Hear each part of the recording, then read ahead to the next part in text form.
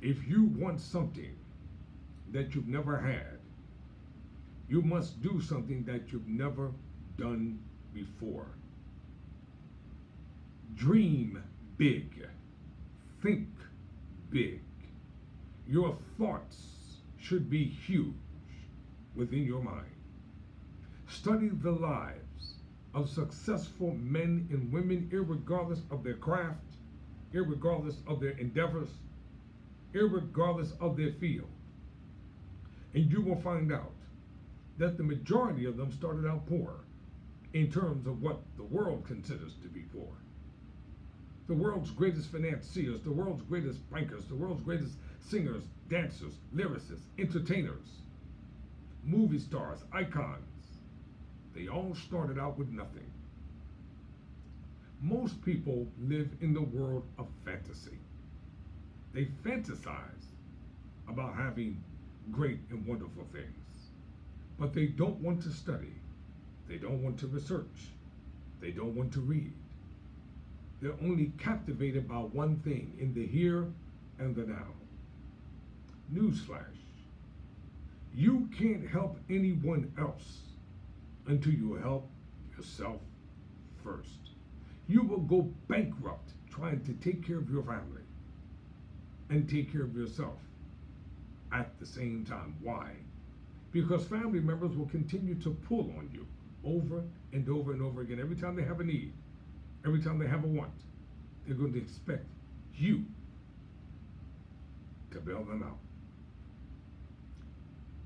In life, ladies and gentlemen, every one of us can have health, happiness, success, love, joy, and plenty of money. It's how you go about it. I talk to people all the time from all walks of life, and I'm telling you, their stories are compelling. Their stories are interesting. Things don't just happen. Happenstance is not a reality.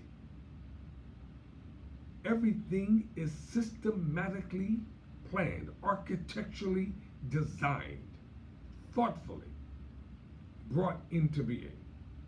Before you and I ever came to this inhabited planet, we coexisted in the mind of the divine creator. And that is a fact. You can't make it without His help. You can't succeed without His help. Someone says, well, I'll do it on my own. No, you don't. Because the inner strength that you have, the gifts, talents, and abilities that you have, they come from Him. He allows them to come from within. Start dreaming big. Start thinking big. Don't try something huge at first. Try something small. Succeed at that. Then try something a little bigger and succeed at that. Most people are terrible at bodybuilding and working out. You know why? Because they have a picture of somebody and they want to live up to their standards. When you go to the gym, as I do, and you work out, don't try to do what somebody else does. Do what you can. Do what best fits you. Get a program and a routine tailored to you and to your body.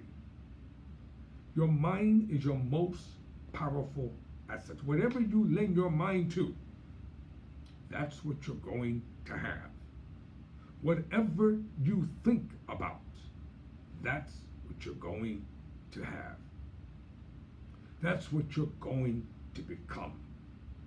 And I'm not going to make this a long, drawn-out video.